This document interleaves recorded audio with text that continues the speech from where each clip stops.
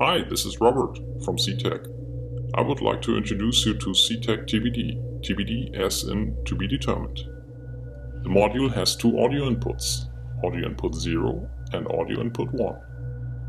The gain of the inputs can be adjusted with these two knobs, 0 and 1. TBD has two audio outputs, 0 and 1. The inputs and outputs can be grouped as stereo channels. You can control parameters of a running plugin with these CV inputs 0 and 1. Also, you can trigger sounds or modify parameters with trigger 0 and trigger 1. It has two potentiometers to control parameters from your plugin 0 and 1. The LED in the middle is an RGB LED which allows you to indicate the input level in green as well as the output level in red. Blue indicates activity on the web API. You can manually trigger sounds with these red buttons, 0 and 1, which correspond to trig 0 and 1. Also does have an antenna to connect with the Wi-Fi. Let's have a look at CTAG TBD's web-based user interface. Once you have booted the module, it will create a Wi-Fi which you can join. Then you can access the user interface by using a standard browser and using this URL. You can change this URL if you want, for instance if you have different modules. Then you see two sections. You see a section for channel 0 and for channel 1 and the configuration. Per channel you can select different plugins. If you hover over the plugins you will get some information about the plugin. Note that there are two different types of plugins, mono plugins and stereo plugins. If you select a stereo plugin, for example the reverb, then you see that automatically channel 1 is disabled, because both channels work together as a stereo pair. Let's go back to a mono plugin. I'm selecting here a hi-hat simulation based on some noise shaping. You can go into editing the channel parameters if you press the edit channel buttons. Let's do that at a later point, because first we want to have a look at the general configuration of the module. You can, for instance, change the configuration of the CV inputs CV0 and CV1.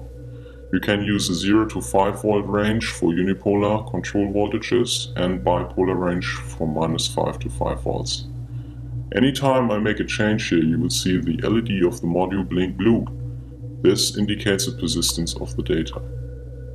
You can also see that for the potentiometer control, potentiometer 0 and potentiometer 1, you can change the range from unipolar 0 to 1 to bipolar -1 to 1. You can apply an input noise gate to either both channels or only channel 0 and channel 1. Channel 0 can be mixed to be a stereo. That means that the output signal of channel 0 will be spread onto channel 0 and channel 1 each with 50%, or completely mix it with channel 1. The same option is available for channel 1. You can reconfigure your Wi-Fi settings if you want to have the module connect to a station and use your standard Wi-Fi credentials. Let's have a look at the individual channel parameters and channel plugins. For example, channel 1 has now been assigned a hi-hat simulation. Let's change the parameters by clicking the Edit Channel 0 button. You see in the top part just general parameters of the noise shaping, and then a loudness envelope generator and a pitch envelope generator. Let's turn off the loudness envelope. You just hear noise. I can trigger the loudness envelope by assigning the envelope generator to trigger 0. You now hear a hi-hat. I can change the hi-hat's parameter, for example the decay of the loudness generator. I can assign the decay, for example, to external control, let's say potentiometer 1. If I now go and turn the knob, you will hear a change of the decay of the hi-hat. I can also assign it to external control. CV0 has been assigned an external controller.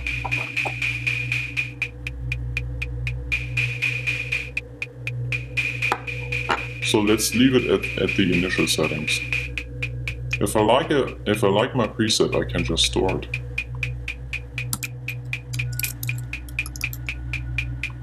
Best hi-hat. I can reload a preset. These were settings I made before. Note that whatever preset you last stored and last designed will be the preset which will be assigned to your plugin on the channel once you reboot the module. This way you can make sure that every time the module reboots it's in a determined state so that you can use it the same way musically. Let's have a look at plugin channel 1. Here we have assigned a sine wave source. Let's change the parameters of the sine wave source. Let's disable the loudness, we just hear a sine wave. Let's re-enable the loudness and also assign a trigger. So now you hear a nice bass drum. I can change the decay parameters. I can change pitch modulation parameters. And here you go.